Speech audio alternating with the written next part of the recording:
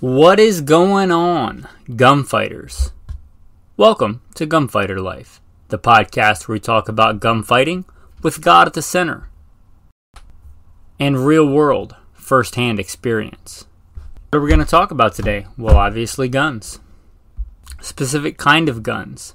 Guns and the cartridge of 5.7. The cartridge itself, the guns chambered for it, and the guns I'd like to see chambered for it. Anyway, the 5.7 is a unique cartridge. That's what we're going to be talking about today. That said, if you like Gunfighter Life, if you want to contribute, you're not ready to be a patron yet, make sure you're subscribed, hit some stars if you're listening on Spotify or iTunes.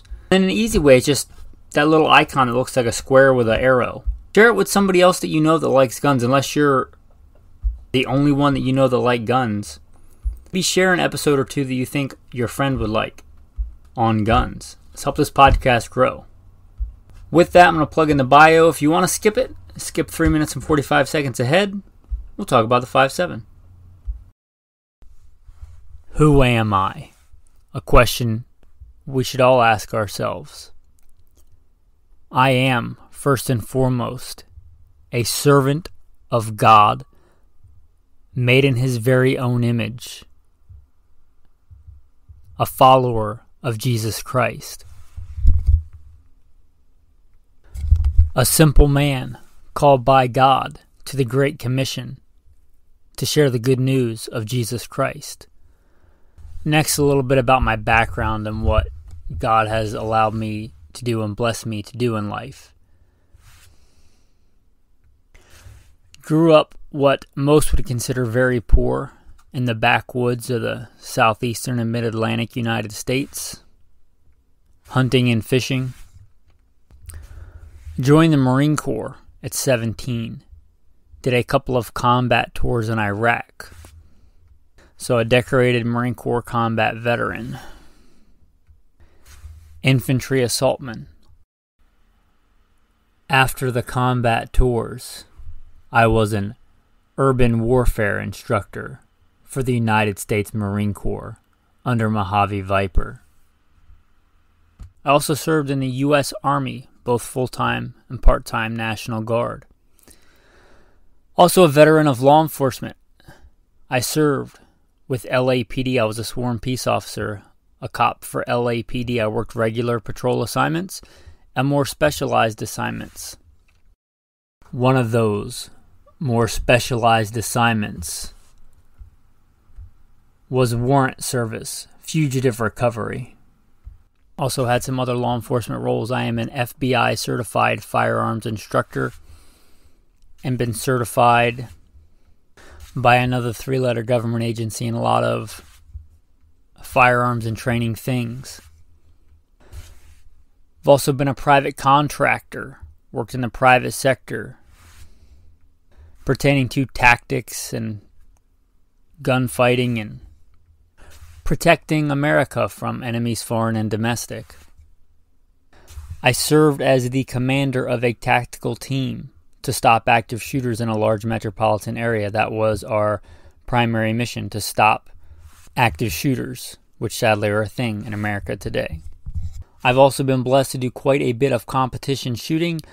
Started my first formal competitions even before joining the Marine Corps at 17. I had won more shooting competitions than I can remember. I have competed in all manner of disciplines in shooting. I've been blessed to be a state rifle and pistol champion, West Coast regional champion. Like I said, been blessed to win more shooting competitions than I can remember. Mentioned hunting. I've hunted to put meat on the table starting when I was a child. I've also been a professional big game hunter and guide, hunting and slaying all manner of beast. And I don't apologize for that. Humbled to be the host of 3 podcasts. Simple Man Sermons, Alpha Male Podcast, and Gunfighter Life. Obviously, as things not mentioned, I've been blessed to do many other things. But, again, first and foremost, I'm a servant of God, a believer and follower of the Bible, the Word, Jesus Christ. and I don't apologize for that. With that, let's transition into today's topic. So let's talk about the topic, the 5.7. Before we talk about what it is, let's talk about what it is not. Because a lot of times in the gun world, we compare something to something else. And usually that's a good thing to do. You know, what's a SIG 320? It's basically a Glock 17 with better ergonomics that you can pull the chassis out of. It's basically what it is, right? What's a Smith & Wesson M&P? It's basically a Glock 17 with 1911 ergonomics. Made in America. Right? That's basically what it is. You know, what's a 40 Smith & Wesson? It's a 10mm cut down into a 9mm size frame. Basically what it is, right? But what is a 5.7? It is not, like most people compare it to, it is not a 9mm. It's not a handgun round, a traditional handgun round. Sure, you can put it in a handgun, but it's not a handgun round, and it's not really fair to compare it to a 9mm, although it often gets compared to that. It looks like a little baby 223, right? If you look at it, it looks very similar to a 5.56 NATO round or a 223. But it is not that. That's an intermediate rifle round. The 5.7 is not an intermediate rifle round. So it's not that. People compare it to a 22 Magnum because it's a 22 high velocity round. But it's not a rimfire, varmint cartridge. It's not that. It's its own thing. So what is it? What is this 5.7 thing in and of itself? It is a unique thing. It is not a 9mm. It is not a 223. It is not a pistol round. It is not an intermediate rifle round. It is a PDW round, a personal defense weapon round. That's what it was designed for. Designed for the P90, PS90. It was designed from the ground up to be a different thing. It was originally designed for that niche, that personal defense weapon niche. It was not designed to replace the main battle rifle on a battlefield. It's not what it was designed for. It was not designed to be a super cool Instagram pistol round. It was not designed for that. Right? It was designed for personal defense weapons and small, handy carbines. Initially, the small, handy bullpup carbine. A short, handy weapon for vehicle convoys, for all manner of other military jobs where their main job is not to carry a battle rifle or an assault rifle or whatever you want to call it, right? That's what it is. It was not designed to be intermediate rifle cartridge. It was not designed to be a pistol cartridge, although it has been chambered in both. Although it has been chambered in those things, in handguns and in carbines, or more traditional rifles, it's not what it was designed for. That's not what it is. It's its own thing. So let's look at some ballistics on the 5.7. Now remember how I said it's not a 223. Now most people think of 223 as throwing a 55 on the light side or the 62 grain on the heavier side, maybe even 77 grain projectile. Now for this, you're talking a 23 grain to 31 grain is the common loadings that I'm seeing. So 23 grains. It's less than half a 55, which is a super light round for the 223 or 5.56. So you're talking a 23 grain bullet at 2800. So although the velocity is similar, the projectile is certainly not similar. If you're talking about 27 grains, which I guess would be like a medium loading for this, you're talking about 2550. And you're talking about 27 grains. Again, compare that to a 55 or a 62 or a 77 grain. So you can't really compare it to the 9mm because those velocities. A 9mm, I know there's different loadings, there's 147s and 115s, but let's, for the argument's sake, for good round numbers, you're right around 1,000 feet a second. Just under for subsonic, a little bit over for supersonic. You get crazy plus P stuff, you're going a little bit faster, but let's say 1,000 feet a second for argument's sake. This is going 2,500 feet a second. Way more than double the speed of a 9mm. Way more than most 9mm. But with way less mass, you're talking 115 grain, 147 grain bullet versus a 20-something grain bullet. So again, it can't really be compared to anything. So let's look at it on its face. Let's forget about the 9mm. Let's forget about the 223. What is this thing in and of itself? It is a bottlenecked round that shoots a very light projectile, even for 22 standards. A very light projectile. Very high velocities for 22 caliber standards. Even your 22 long rifle is generally going to be throwing a 36 to a 40 grain projectile in a 22 long rifle. Granted, nowhere near as fast. That's why I said really not comparable to much. Could compare it maybe ballistically numbers wise to a 22 Hornet or a 22 Magnum, but it's really not. It's not a rimmed, again, rimfire cartridge. It's not that. The projectiles are going to be different weights, are going to be different shapes for sure, different ballistic coefficients. It really is its own thing. So you're talking about, let's pull up those numbers again. You're talking about 20-something grain bullet giving you somewhere around 400 foot-pounds of energy. And I'm not big on the foot-pounds of energy for stopping power. It may or may not correlate. But 400 pounds of stopping power, and again, I do believe these are carbine numbers, not pistol numbers, but that's nothing to sneeze at. That's not nothing, right? That's not a 22 long rifle. So again, it's its own thing. So you have to look at it independently and say, is this something I'm interested in? Does it fit what I want? Does it fit what I'm trying to do? Now, obviously, I like guns. This is Gunfighter Life. But it's called Gunfighter Life. It's not called Gun Gadget and the Next Hot Trinket podcast, right? I don't think that this round is going to replace the 9mm. This round is not new, right? It's been around. It was first started development in 1986. It's been a thing since the 90s. It's not new. And I don't think it's going to replace the 9mm. For a long time, it was just a very small niche, and it was only FN that chambered it in their PS90 and then the FN 5.7 pistol. And there was a couple of kind of niche AR-15 uppers that chambered it, which were pretty cool. And now Ruger has come out with a pistol and a carbine. So it is becoming more widespread. It took a long time. I wish they would. I like this cartridge, I'll be honest, okay? But I wish they would have started chambering different guns for it sooner rather than later. But better late than never.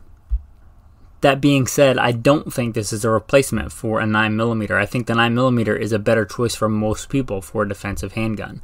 I think a 223 is a better choice for most people for a go-to rifle.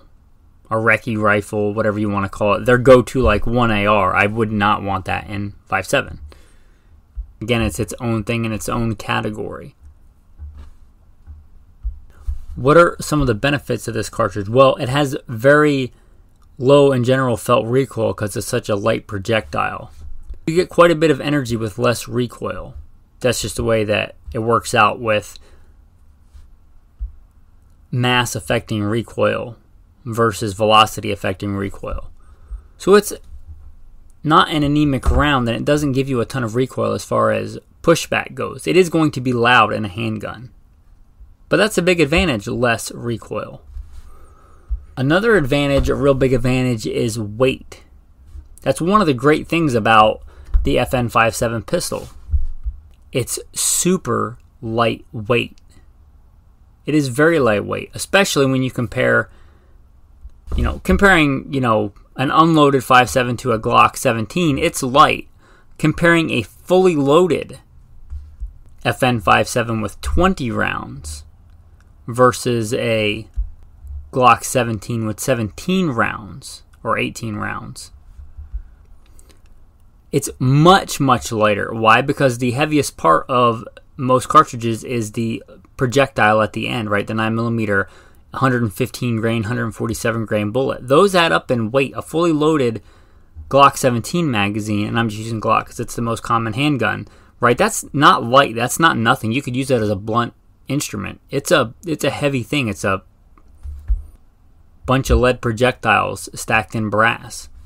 Well, the 5.7 projectiles are much, much lighter.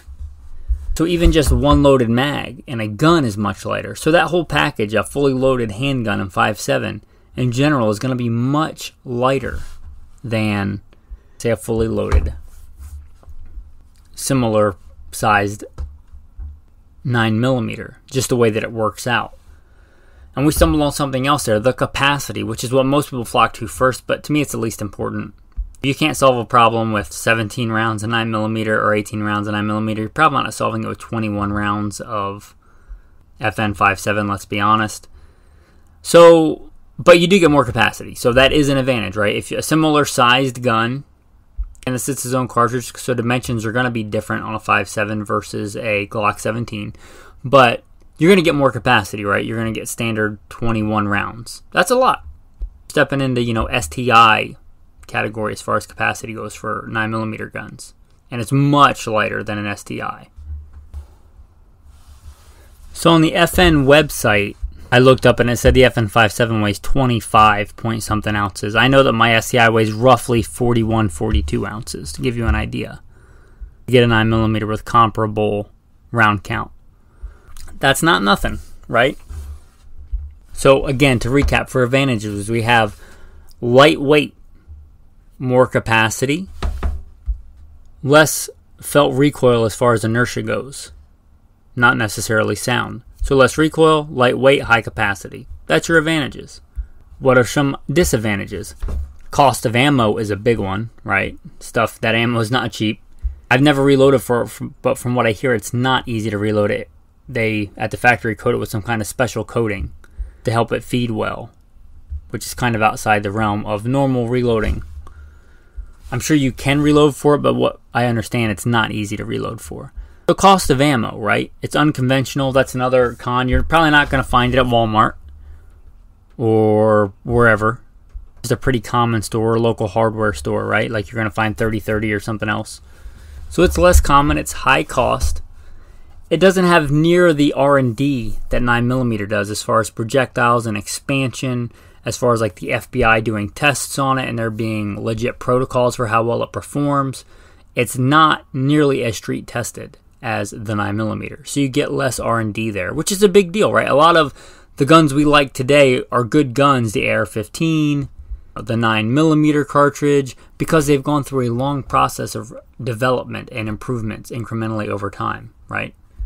Even a 9mm hollow point from the 80s is nowhere near as good as a modern, in the last couple of years, 9mm hollow point. Even though it's the same cartridge, and on paper the numbers might have the same amount of energy, it's a much better round today, right? So you don't get that amount of R&D in the 5.7 because it's nowhere near as popular. So that's a con. Also, if you're talking about it in a handgun, it's going to be loud. It was designed to be fired in a PDW, like bullpup type weapon with a much longer barrel.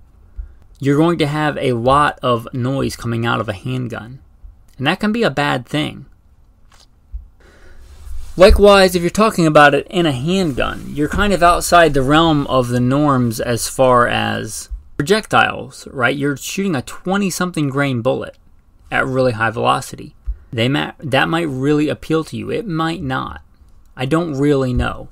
I've handled both the 5.7s and the PS90s and the Ruger pistols, but I don't have a ton of experience. Like, I've shot a lot of deer. I do a lot of handgun hunting, deer and coyotes and other things with 38 Special, 357, 9mm, 40, 45. I've killed a lot of animals with those calibers. I've never killed anything with a 5.7, so I don't know how well it performs ballistically. I don't really care about numbers on a page if I can't translate that to meat in a freezer, right?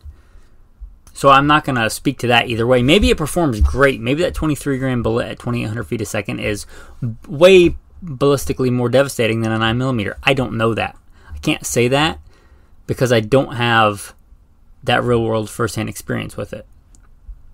Oh, and I guess another big advantage to this is trajectory. If you're talking about it compared to normal pistol rounds, it has a much flatter trajectory. If you're talking about it compared to like a 223, it does not have a flatter trajectory, right? But compared to most pistol rounds, it will.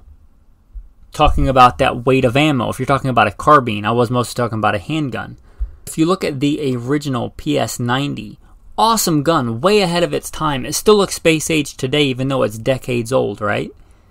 Super cool gun. It has a 50 round magazine standard and a really cool magazine. That's part of the coolness of the cartridge in the gun, is that PS90 magazine. Holds 50 rounds. Remember, it was designed to be full auto. That PS90 magazine has 50 rounds, and it's not overly heavy. Again, because these projectiles are way lighter than most other common projectiles. Lighter than .223, .556, which is already known for being a lightweight round. It's much lighter than that.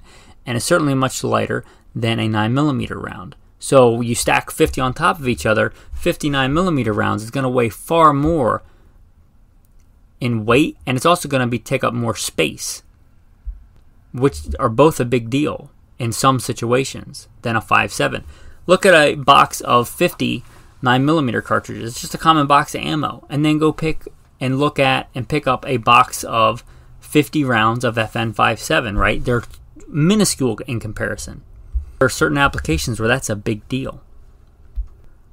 There are certain applications where that doesn't really matter, right?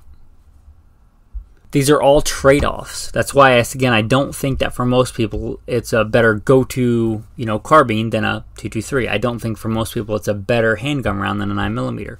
But I think there are certain applications where it certainly would be better. So put on your critical thinking hats with me. Maybe you can come up with some more, or maybe you may disagree with some that I have. What are some good uses for this round? If you want to cover a lot of ground on foot and you have to carry everything, and your main thing you're doing is not, engaging Russian paratroopers, but you're trying to get from point A to point B, and you might run into some trouble. You have to carry a lot of other stuff, generally, going on long rucks, on long hikes, right? You have to carry a lot of other stuff. Maybe you don't want a lot of weight tied up in your gun and ammo. Well, you can have an FN 5.7 handgun with 3 mags. You got 60-something rounds of ammunition. You could even throw in another box that weighs very little. You have over 100 rounds of ammunition. It's super lightweight, right? Much lighter weight than trying to carry a 9mm with 100 rounds. So that's not nothing, right? That's a unique application. So if that's going to be your one gun, you're going to be out in the wild on a long hike or a long excursion, there may be that potential for a longer range encounter. And if you have the skill to hit stuff at distance with a handgun, this certainly will do that. So that's one application, one niche for that. Well, let's say you have a minimum amount of space and you want to pack in a bunch of ammo. Certainly 22 is kind of the king of that, right? It's kind of the ruler of that realm of carrying a lot of ammo, but it's nowhere near as reliable or as powerful as the 5.7. Talked about the bailout bag and the bailout bag gun. One of these would be great for that, right? For a bailout bag gun, a small satchel gun, or a laptop bag gun, right? Where you're wearing business casual and you have a laptop bag, but you want firepower in there and you don't want it to look like, you're smuggling a bag full of ball bearings because it's so heavy. It's obviously not a laptop in there. Part of that laptop bag idea is being covert, right? Well, if it weighs so much that your shoulder is hunched over, the bag sagging in the middle because it's heavy because you have a bunch of 9mm mags in there, that might be a dead giveaway, right? Laptops don't weigh that much. A 5.7 in there with, let's say, 4 mags, that's a lot of firepower without a lot of weight. So you may decide to go that route. Also, you may be on like a trip where this is going to be the one gun that you have on you, and again, you're limited to the stuff you can carry. Maybe not in a backpacking scenario, but in you're limited to a briefcase or a briefcase and a small bag for whatever reason. You're going on a group trip and you don't want to carry a giant Pelican case, right? Because it's not that kind of trip. It's a missions trip or something like that. You want to have firepower, but you're limited in the amount of stuff you can take or carry. So be a good gun for that. It's, again, less weight, less bulk of ammo. Both of those are important in these scenarios. Another scenario, maybe you're on the U.S.-Mexico border. Your main job is out riding fences. I've been a professional hunter and guide. Also, part of that was running a ranch and being a rancher, right? And if you're out riding fences, your primary goal is that, but maybe you see a coyote. Or maybe, and hopefully not, you get into a run-in with the Mexican drug cartel, which cross those borders all the time, right? It'd be nice to have a long gun in that scenario. But maybe you're out riding a quad and you get into an area, a wadi, where you can't take the quad, so you're on foot. Again, you're there to fix a fence. You're not there to go on patrol. So this is when you're in this wadi in the middle of nowhere, your cell phone doesn't work. This is when you come across some maybe less than desirable interactions, let's say. 5.7 would not be a bad choice for that. Gives you a lot of firepower and lightweight. You carry this on a normal belt. It's not going to be heavy. You could carry 2 spare magazines without a lot of weight. Probably also going to be carrying a multi-tool and some baling wire and some other stuff, right? So as another application, I could see this coming in handy. And I'm sure there are many more that you could think of, but those are the ones that I can think of. As per the carbines, well, you heard my bio. I was a private contractor. For that kind of work, for defensive work, for protecting installations and close quarters, for protecting convoys, for things like that, I mean, obviously that is where this comes in because that's what it was designed for. Talking about an urban environment and close quarters and maybe a convoy in traffic and you get ambushed, executive protection, things like that. Yeah, these carbines are going to be great. Be better if you could have one in full auto, but if you can't, it's still not a horrible choice as long as you can shoot fast and accurately. Is it a better choice though than 5.56, 223 or 300 blackout? That's really debatable. And if it's a really long convoy, and the main purpose of the convoy is not to go fight ISIS, but you're there just in case something happens, and you only have a limited amount of space for you and your kit, the amount of ammo that you can take, maybe it starts to pull ahead there. Again, but you could probably think of other scenarios. But the whole point of this is step back, take a deep breath, get that there's all the hype around it, and say, what is this round? What does it do? And does what it bring to the table benefit me more than these other rounds? Alright, now if you remember at the beginning of the podcast, we talked about some guns I would like to see chamber for this. I like this round. I said that in the beginning. I don't own this round. I like the FN57 handgun. I don't own one. Primary reason for that is the places I was a professional gunfighter did not approve this round. If they had, there is a good chance I would own one. But I'm not going to spend a bunch of time training and getting used to the recoil and the different ergonomics of these pistols, because they are different than a normal pistol, right? I'm not going to do all that if I can't carry it and use it to defend myself with. Continuity of training, right? So I don't own one. But you're talking basically the 2 handguns right now at the time of this recording, and I should say this was recorded on the 20th day of September in the year of our Lord 2022. Hopefully when you're listening to this, there's more guns out. Maybe they have a Glock 5.7. Who knows, right? That's not one of the ones I would like to see made. But right now you got your Ruger 5.7 handgun, probably some different finishes and different models or whatever, and you have your FN 5.7 handgun. I do believe the Ruger and the FN now, the latest version of theirs, is optics compatible, which is pretty cool. You also have the original gun, not for us civilians. We can't have the P90, but we can have the PS90. So there's that gun. It's still pretty lightweight, even with the ridiculously long barrel us regular civilians generally have to have. It's still a cool gun. And there's also those other companies that make the uppers that just slap onto an AR-15 lower. So there's that, right? You got those options, and you have the new kid on the block, the Ruger 5.7 carbine. And if you listen long enough, you know my rule. If it's just a range toy for fun, go ahead and get it. Have a blast. If it's something I'm going to trust my life to, I generally have the 3-year rule. I don't want to be a beta tester in a gunfight. Lots of new guns by really good companies, and I like Ruger. But lots of new guns, when they come out, have issues. Again, we talked about guns being great because of that refinement process and R&D. I don't trust my life to something unproven. I don't trust my life to a gun that just came out. I've learned that the hard way, back in the past. Don't trust your life to something unproven. And any mechanical device can fail, but a lot of new guns by SIG, by Glock, by whomever, right? Remington. Really good companies, right? They can have issues with new models. It's just the nature of the beast. My general rule is to stay away from something the first 3 years that it's out. But if it's just a toy, you're just going to have fun with it, that's a new option on the table, and it's probably a decent gun. So you got all those options. So what are some guns I would like to see made? Well, I would like to see if this cartridge is going to take off and become more mainstream. I'd like to see it chambered in some different kind of guns. I would love to see it chambered in a revolver, I know that it does not have a rim like a 38 Special or 357 Magnum, right? But I don't see any reason, and I'm not an engineer, but I don't see any reason you couldn't chamber this in a revolver and have it headspace on the neck. It's a necked cartridge. You could have it headspace on the neck or on the rim. I don't think that would be too difficult to do. Although it wasn't designed for a varmint cartridge, it might make a really cool one. I would like to see it in like a J-frame size revolver with a couple of more rounds. That would be really cool. I'd also like to see it in like a long-barreled single-action revolver, like a Ruger Blackhawk with a long barrel. That would be a super fun gun, right? For just handgun hunting of like coyotes or prairie dogs or things like that. It would be super cool. There's a certain percentage of the gun market that has no interest in a FN57 handgun, but they would in a single-action, long-barreled revolver like that. That would be pretty cool. That would be a pretty cool medium small game hunting round.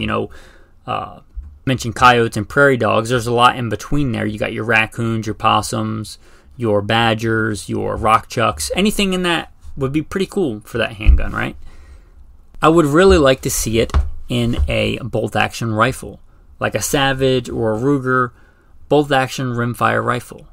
Again, for varmints, for coyotes, for all kinds of things. If I'm going to be walking out in the field, you could probably make this on a similar size to a rimfire size rifle. Really lightweight, really handy. Again, the ammunition is small and light, so a 10 round magazine or even the standard 20 round magazine, you just throw it up in there. You got a light, handy bolt action rifle to go out. Not going to weigh you down. You throw another box of ammo in your pack, especially hunting out west. It's not uncommon to come across, a dog town, a prairie dog town that is. Just have a good day of shooting prairie dogs that carry the plague and monkeypox and whatever else, right? They're rodents. Really cool to see a light, handy, not tactical carbine. And I got nothing against tactical carbines, right? But like a nice, handy bolt action rifle that you can mount a traditional scope on with traditional scope rings. That'd be really cool. What also would be really cool is something like the Henry or the Marlin lever action 22 Magnum rifles, right? Because it's not a similar cartridge, but it's similar in overall length. So I don't see a reason why you couldn't chamber it in a lever action gun like that. Now, it wouldn't be able to be tube fed, right? Because it's not rimmed. It would have to be box magazine fed, but there's plenty of box magazine fed lever action guns. That would be really cool. Again, for the same reason, a light, handy carbine. Anyway, I would really like to see those kind of guns made. It seems like, I don't know, I don't do market research or anything like that, but it seems like guns like that would do better than the next, again, Glock 17 copy, striker fire polymer pistol made by this company that's got slightly different shaped trigger. How about a lever action 5.7 carbine for hunting coyotes? That's pretty cool. Anyway, to wrap this up, one more thing I will mention. If you like this cartridge, you want to research this cartridge, you may also like to research the 4.6 cartridge, which is very similar. It, I believe, lost the military contract to the 5.7, but it's an interesting cartridge. And if you like this and you like it in the handgun concept, you may also like the 7.5 Bernot, a really cool cartridge, and I believe a really well-made, really cool handgun. But you may want to check those out. Also, the 4.6 and the 7.5, in addition to the 5.7. Anyway, I hope you found this informative. Hope you found it fairly entertaining. Guys, if you want to contact me, you got questions, you got gun questions, you got whatever kind of questions, goodshepherdtraining.com. goodshepherdtraining.com. Your tactical tip of the day, patches. I know the gun community is like full of these tactical patches, right? The point of a patch initially is not to show your gun swag, right? The point of a patch is to patch up broken clothing or kit or packs or gear. That's what a patch is for. It's in the name. It's for patching. Here's something that I do, especially on my go-to bailout bag. I have a patch, one of those tactical Velcro patches. You can just use regular thread. I use Spectra, which is super strong thread, because I don't know what I'm going to be patching. I could be patching a strap for the pack. I could just be patching up a pair of pants I ripped. But you take that patch and you wrap a bunch of that Spectra, or just thread, or dental floss works really well for stitching stuff up. You wrap that around the patch and you tuck the needle behind the patch. Then you Velcro that patch onto your pack. That patch is no longer just a patch with whatever brand X on it, whatever cool tactical saying on it, right? It actually has a purpose now. It has needle and thread on it. and it's a safe way to store the needle and to wrap the thread up like a spindle, so you have a way to repair your kit. That patch actually serves a function, and it's a patch, right? So if you do rip a hole in the knee of your pants and you're out on an excursion, out on a mission, you can take that patch and patch that hole. That's what it's there for. That's its actual purpose. Anyway, guys, with that, that's your tactical tip of the day. Now, hopefully what you've all been waiting for, the tactical verse of the day. Psalm 20. May the Lord answer you in the day of trouble. May the name of the God of Jacob defend you. May he send you help from the sanctuary and strengthen you out of Zion. May he remember all your offerings and accept your burnt sacrifice. May he grant you according to your heart's desire and fulfill all your purpose. What a great prayer to pray for God Almighty to fulfill the purpose. Because you were put here on this earth for a reason. God doesn't make mistakes. He doesn't make junk, right? He's an all-perfect, all-powerful, all-knowing God. He doesn't make junk. He doesn't do anything superfluous. It has a purpose. You have a purpose. It's a good prayer to pray that God reminds you of that purpose and gives you the courage and strength to fulfill that purpose in life. With that, men, thanks for listening and have a blessed day.